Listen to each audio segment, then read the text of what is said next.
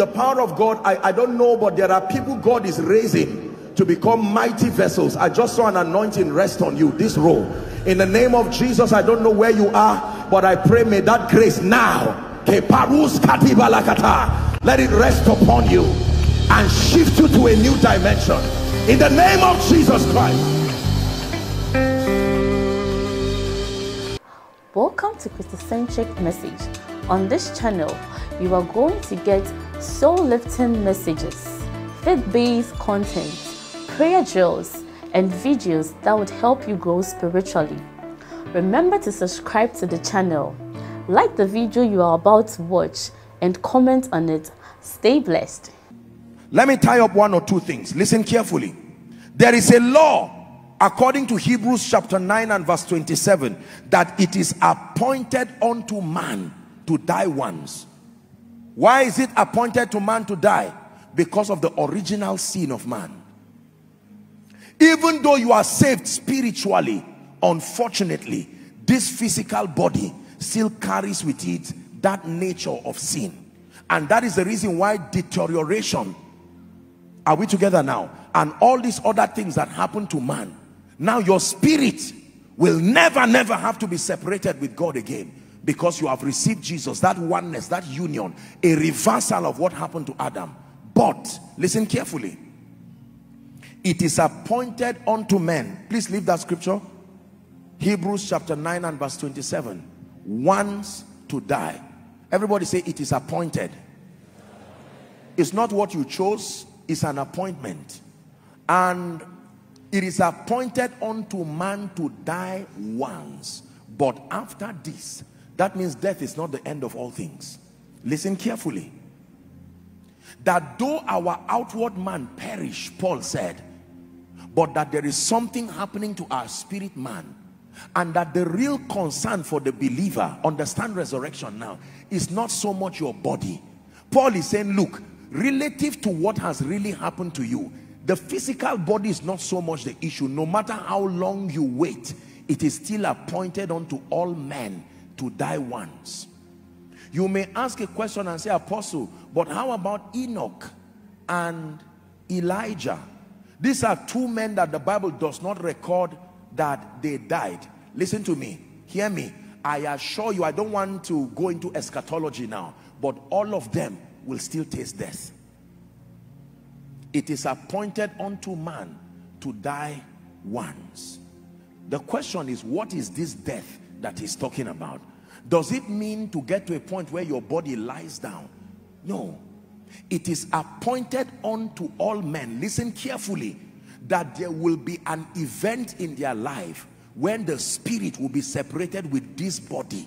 If it happens earlier through what you call natural death, or at the blast of the trumpet, the Bible says this is not the body that will carry this spirit. It will still be changed within a moment, a twinkling of an eye. There are people who are not going to die physically, they will not enter the grave. However, they will still taste of that event with that change that happens. Are you getting what I'm saying now? This is very powerful. It is appointed unto men to die once. When Jesus returns, he's not going to find an empty earth. There will still be people there. But those who are alive physically and those who have gone before us, the Bible says honor will be given to them to rise up first, resurrection. And the possibility of that resurrection is because Jesus now led the way. And because we were in him when he died, if he resurrected, there is authorization for us to also resurrect. Are we together? Jesus could go to Hades because death could now kill him. He went there. When he paid the price of justice, he resurrected by the power of God.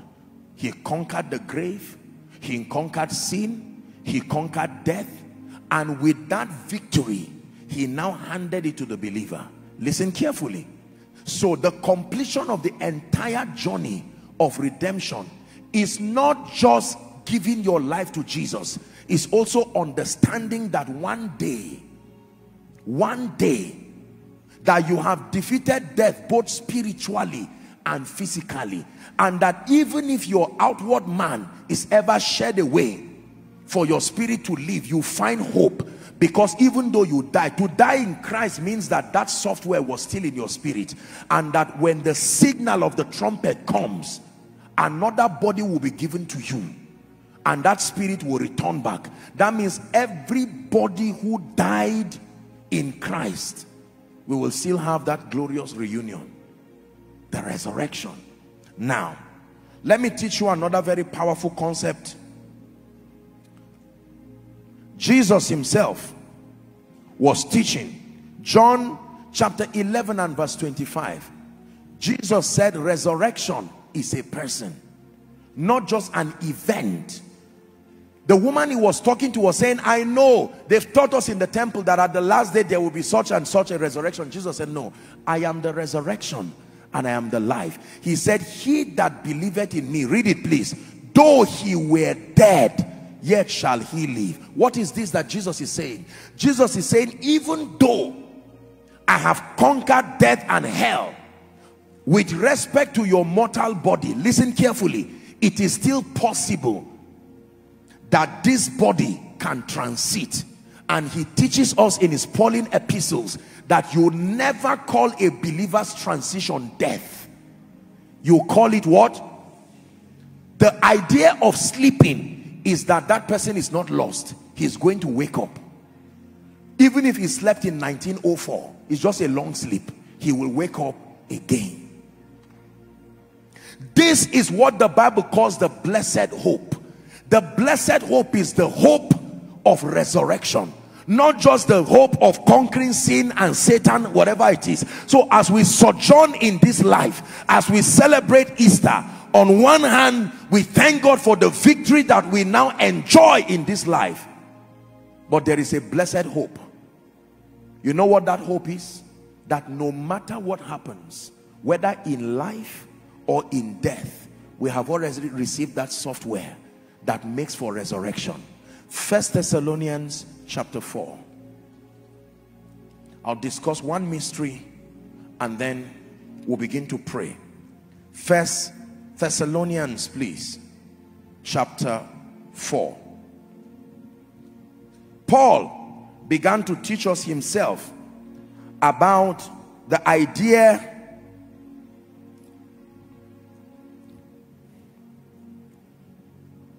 from verse 13. We're reading 13 to 18. 1 Thessalonians 4:13.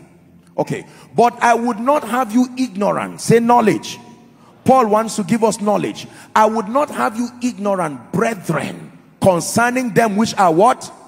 Are you seeing that Paul uses a term sleep? Please let me encourage you here. Every time you stand before a dead body of someone who received Jesus Christ in his lifetime, I want you to know that you are simply looking at the remains. The remains. That body you see will be replaced by another body. It does not matter how it was battered. It does not matter what happened. That body you will be given another body, and the Bible says that person is only sleeping. I would not have you ignorant, brethren, concerning them which are asleep, that ye sorrow not, even as others which do not have hope. 14.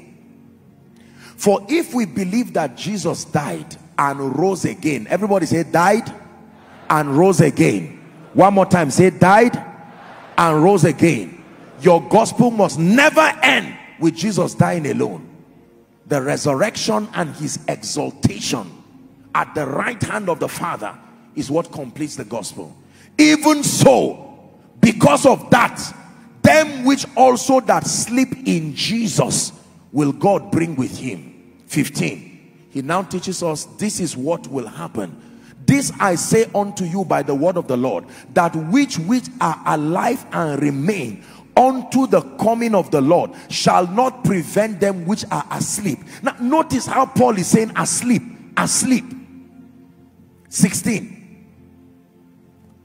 For the Lord himself shall descend from heaven with a shout, with the voice of the archangel, and with the trump of God. And the dead in Christ, he's explaining it now, shall rise first. Not only, first. 17. Then we which are alive and remain shall be caught up together.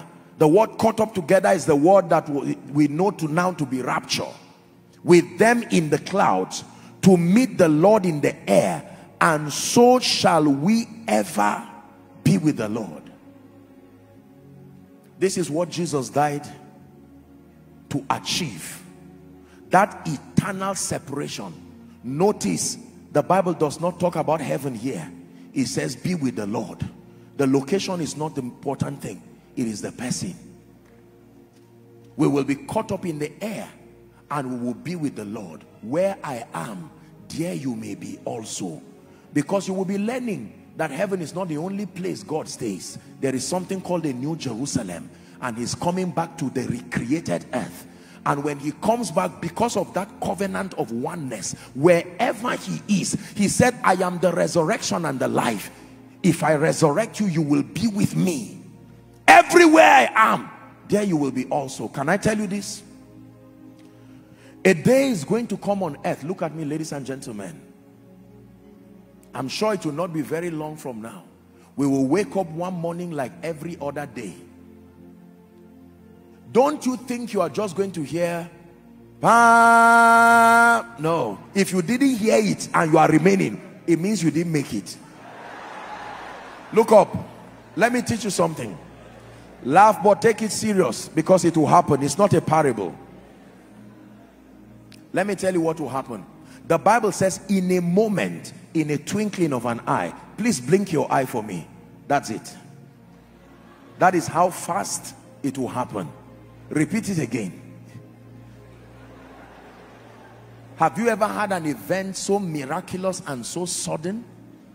It didn't say in 5 minutes.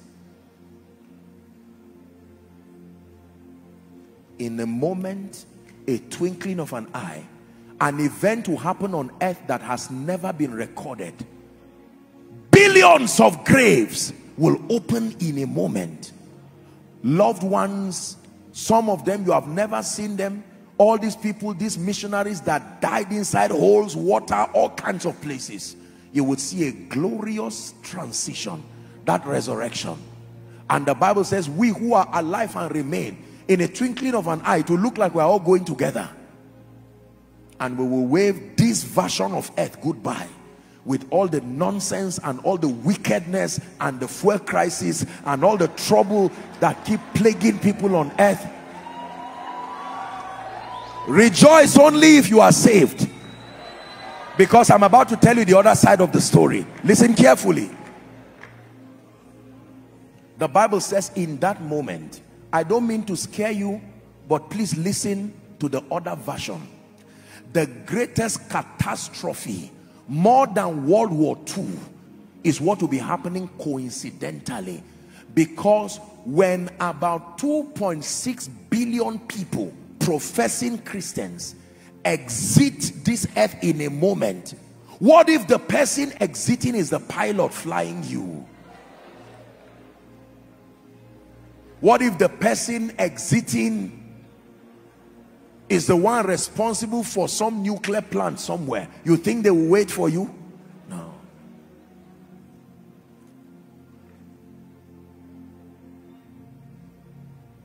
I mean what I'm saying.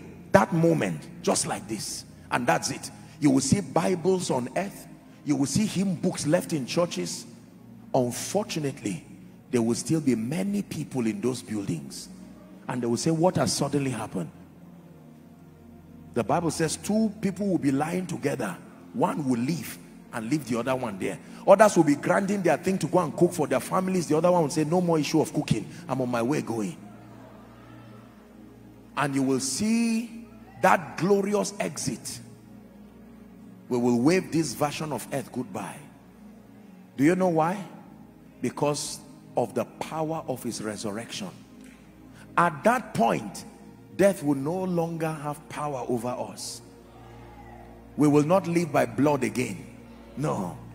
The reign of living by blood ends the moment that trumpet sounds. the ministry of blood in our lives would have come to an end. We will live by another life. The reality, the fullness of the earnest of that expectation, that ministry of the Spirit, the culmination of that salvation experience happens. And we are with Jesus. And let me tell you this, I don't mean to scare you. It is that catastrophe on earth that will lead to the ministry of the Antichrist. Are you seeing now?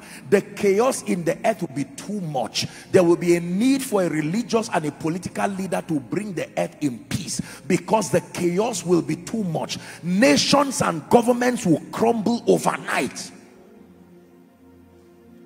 And a world leader will come and say, find peace. His intelligence and his acumen, he will bring a level of peace that you cannot imagine. And with that peace, the Bible says for a period of about 3.5 years, and then he will unleash hell. Hell that will make World War II look like humanitarian services. I don't mean to scare you. This is the word of God. It's called written judgment. No prayer warrior can change it.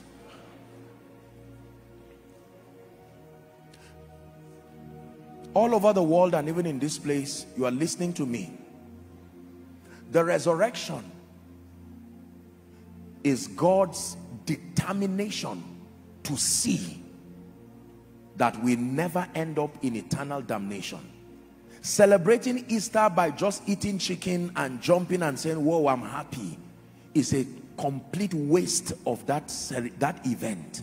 The ceremony of it is not where the power comes from. It is the commemoration of it. The commemoration of it means that you take to heart the significance of it.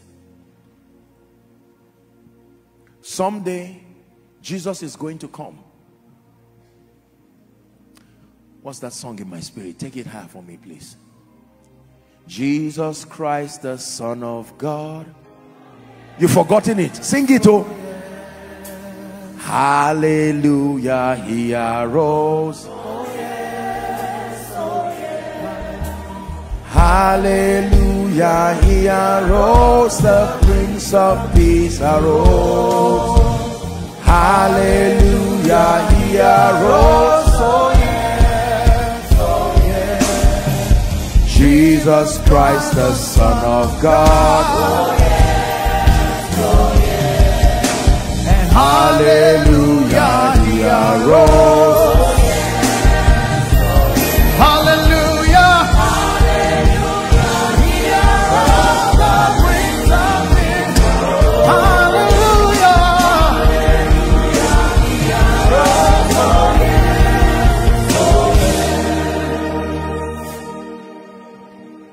Here is my question.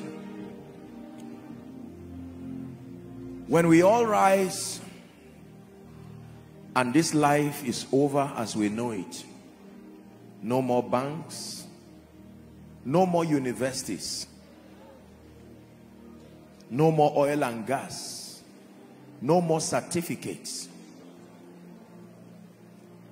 no more going to the mall to buy anything. All the terrorists will leave them there. I don't know who they will attack. Everything you've been trying to hide in your house, you're about to go and leave it. The pit you dug in your house to hide money, you will leave it there as you go. Can I tell you, I hate to be a bearer of bad news, but some of you, as you are now, you are not going. I'm not a prophet of doom. It is by the integrity of God's word. There are people who will laugh at us when they hear us say these things, as though we're just doing some spiritual gibberish. Can I tell you, everybody in hell is a believer. The only difference is that they believe too late. I don't want to scare you with all the eschatological realities that will happen after this first flight. That all those who do not make this first flight, let me tell you what will happen. The Bible says because of the torture and the persecution that will happen, that people will go to the mountain and beg death. This death you are running away from now. People will look for it and dare to say, my ministry is over. I can't. People will beg death when hell and everything to be unleashed. Now listen please. I didn't come just to scare you, nor did I come to flatter you and lie to you. Paul said that I may know him and the power of his resurrection. Some glad morning when this life is over, I'll fly away. When I die, hallelujah, by and by, I will fly away. Can I tell you this? The question I want to ask is, some of you will be on your way going and you will look down and you will see your biological mother behind. Some of you will get up and you are already, that power of resurrection is already in you, but you will turn and see all your siblings. They will say, what is happening? And you have to leave.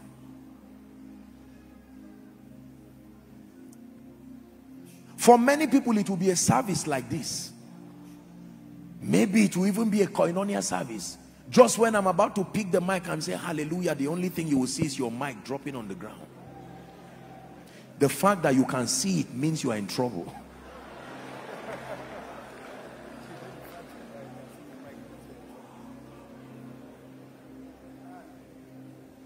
Can I tell you?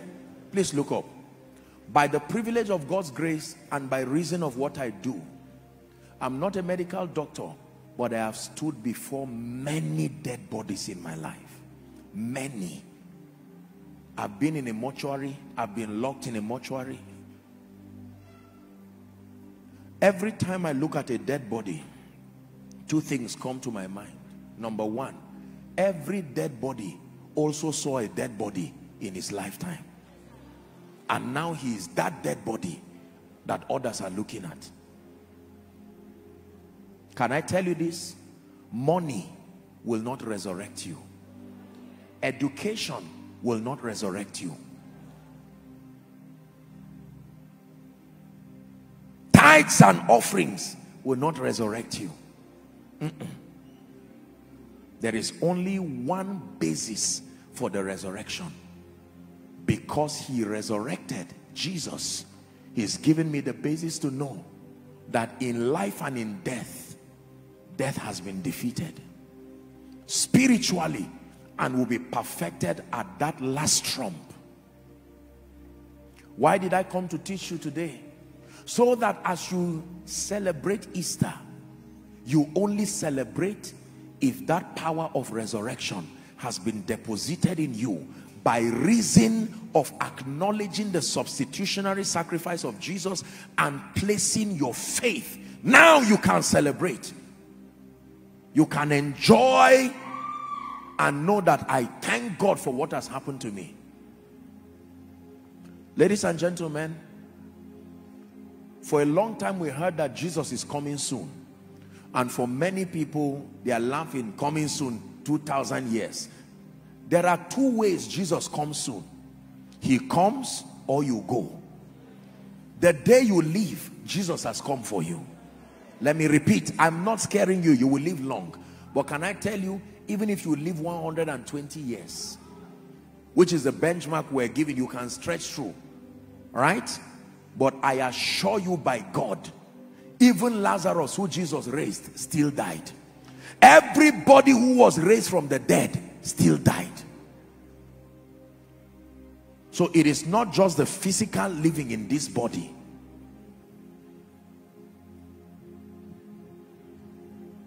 I am the resurrection and I am the life. You can hear this preacher preaching and just laugh and say, wow, he's preaching well. On that day, when we leave, this sermon will be behind to teach you. Don't give your life to Christ under cruelty of the wickedness that will bedevil this world when we are gone. Do you know what it means for the earth to be pitch darkness? The Bible teaches that the evangelists that will remain when we are gone are the Jews, because everyone who names the name of Christ will be gone. And it is only some of them who, although they came from Abraham, do not believe this truth. They will now go back. The Bible will suddenly become the bestseller after rapture.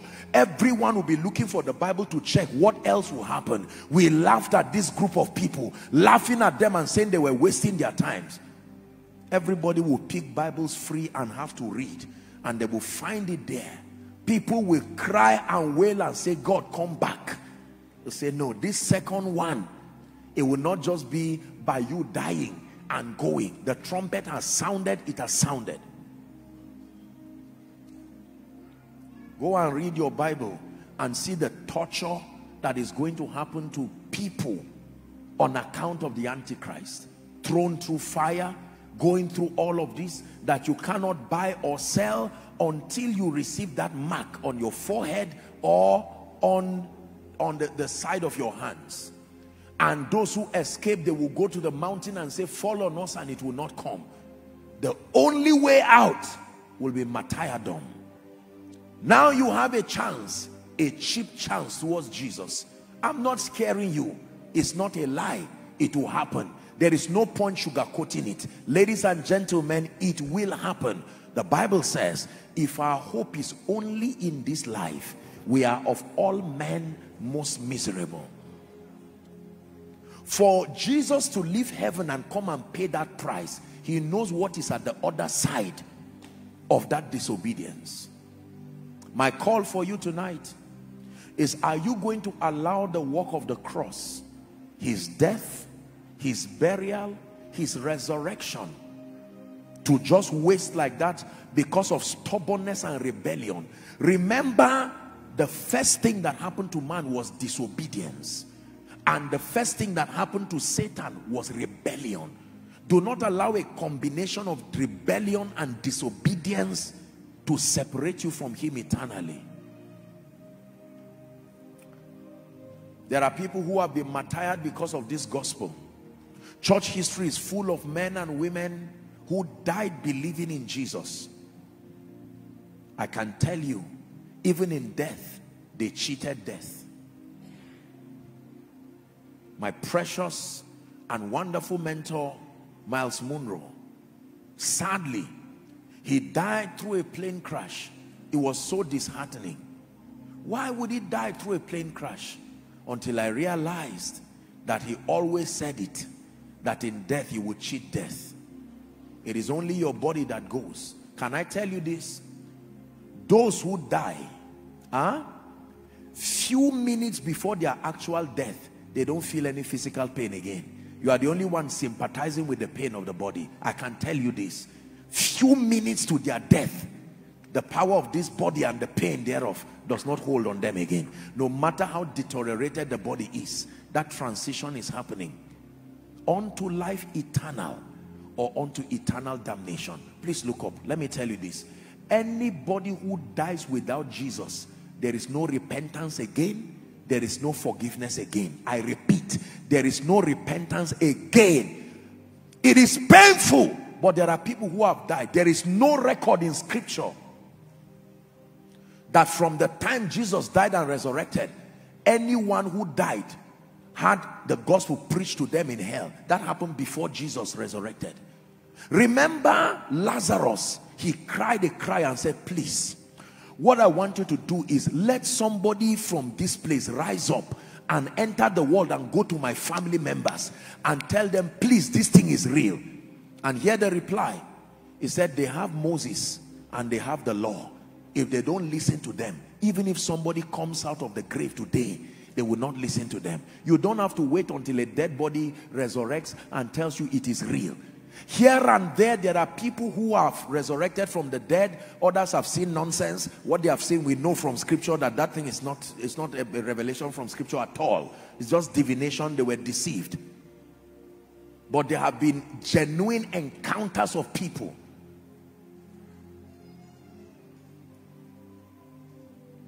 For this promise is unto you and to your children. And listen to me. Don't sit back there saying, I'm happy, I'm glad I belong to Jesus. If you are the only one who lives out of a family of 200 people, and you are the only one who lives, you never got to tell them about Jesus. You know, in church sometimes we're afraid of saying this other part because we say we don't want people. Let me tell you this, being saved and being prepared for the resurrection is more than just trying to scare you. Jesus said when the Spirit comes, he will reprove the world of three things: of sin, of righteousness, and of judgment. I've not been to hell as a revelation, so I will not come here and say, oh, I've seen demons, I've seen all kinds of wicked spirits, but I've not been given the privilege to go to hell to see it. But let me tell you the truth, the lake of fire, even hell, is real. Believers, at Easter, God mandates that we take a review, number one, of our lives and our destinies. Number two, we become active intercessors for those who are not saved. Because let me tell you, the catastrophe that happens when the church leaves, even your arch enemy, you will not want him to go through that kind of thing. Believe me. I told you that the catastrophe that will come to earth will make World War II look like humanitarian services.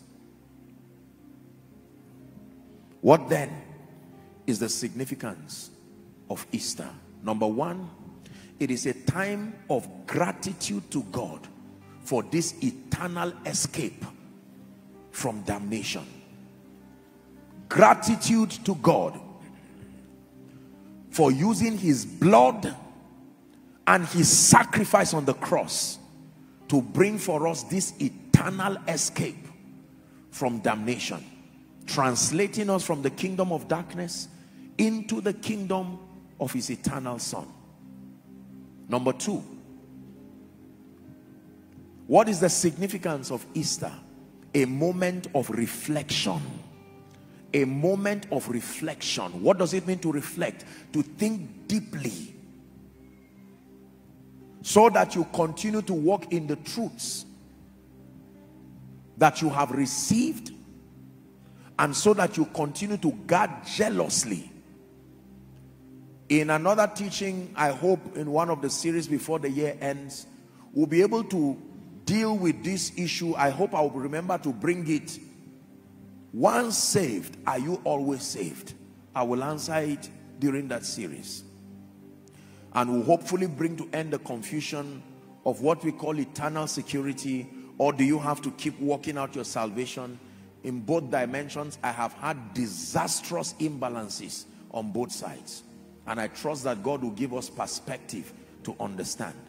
And we'll be answering questions like, can a believer lose his salvation? If yes, what is the condition? Are we together? So, Easter is a moment of, number one, thanksgiving. Number two, sober reflection. Number three, Easter should be a moment of active soul winning, active evangelism. One of the greatest ways to commemorate the resurrection of Jesus Christ is to be sure to declare to someone, go tell it on the mountain, over the hills and everywhere. Go tell it on the mountain that Jesus Christ is Lord. You see, let me tell you, Church of the Lord Jesus Christ, I am both old and new school. We have to be careful at some of these things we have thrown out. We have replaced some of these songs you see. I'm not talking about the songs, I'm talking about the ideas. The average believer today is not soul winning conscious. We are receiving conscious. Don't get me wrong, God wants to give us all things freely to enjoy. But the average believer is not evangelical in his thinking, especially Pentecostals and charismatics. Soul winning, zero. Our idea of soul winning, sadly and respectfully, for most people is just a strategy for addition of church membership. Now listen carefully, listen carefully. And there is nothing wrong with that, because until you have membership, you cannot train and mentor them. The institution of the church is the only platform that is able to mentor and raise believers.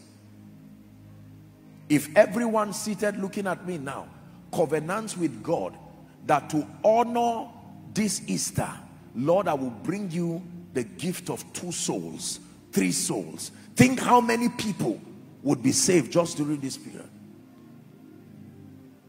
We used to sing a song those days. Please take it down for me so I don't shout. In Anglican. Must I go an empty-handed? Must I meet my Savior so? Not one soul with which to greet him. Must I empty-handed go? Okay, Jesus Christ, I made it.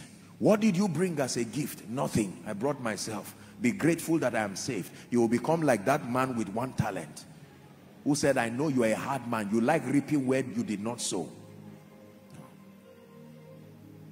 It's not enough to be saved. You must ensure that through your life, imagine how many people will walk up to you in heaven and look at you and tap you. And you say, who are you? You say, you may not remember. But thank you for giving to the Lord. I am a life that was saved. Thank you for giving to the Lord. I am so glad you came. Listen, may it not be that that day you would turn and see your roommate, you would turn and see somebody you laughed with and ate with in your office for 10 years and never told the person about Jesus. The person drove you as a big man for 15 years, never heard about Jesus Christ. Apostle, but I don't want to fall my hand. I can tell you this, believe it or not, the worst one is that you see your family members. Can I tell you, nobody will be spared who does not have that software of the resurrection power of Jesus. That trump, and in a moment, all of us in Christ will arise. For some of you, the Lord Jesus will tell you, remember that night in Koinonia when my son was shouting, you laughed at the jokes, but when it was time for an altar call, you sat down when my spirit was telling you this is the moment of destiny.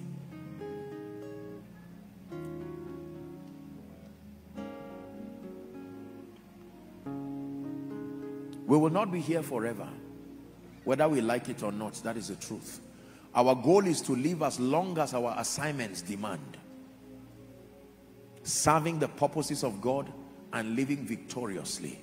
But can I tell you, you can have assurance today of salvation, and you can tap into that resurrection power. There is such a doctrine of the resurrection. Our hope is not only in this life. I will pray for you to prosper always. I will pray for you to increase always. I will pray for you to do well always. But my greatest joy is not that you receive these things. My consolation should be at the back of your prosperity, at the back of your increase. You have settled it with God, and that power of resurrection dwells within you, and you know that whether in life or in death, you are victorious. Till he returns or calls me home, here in the power of Christ I stand. What height of love, what depth of peace,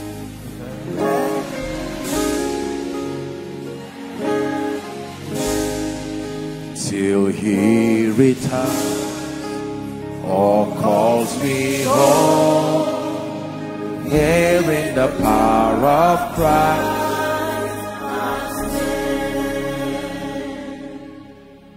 Dearly beloved, I hope you were blessed by this message. Do not keep the video to yourself. share to as many as you can to help them bless. Check our homepage for more of our messages. Subscribe to the channel, comment on it, like it. See you on our next video. Bye. Pray, pray, pray for your destiny.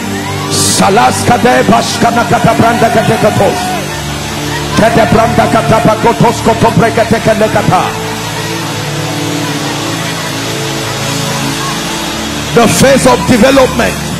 Lord, grant me the discipline